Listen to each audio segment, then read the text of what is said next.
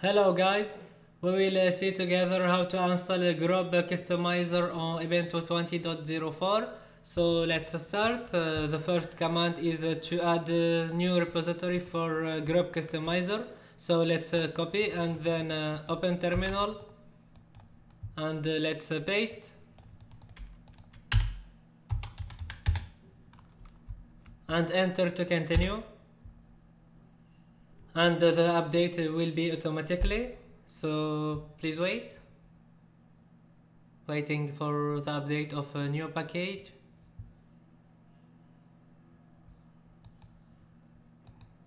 So we don't need this command, and after that let's copy the command for installation of Grub Customizer, waiting for update and paste. And yes to continue, and it start the installation, so please wait.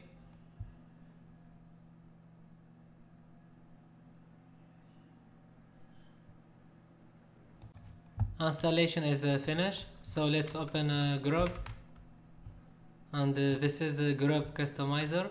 Authentication required. And this is the Grub Customizer.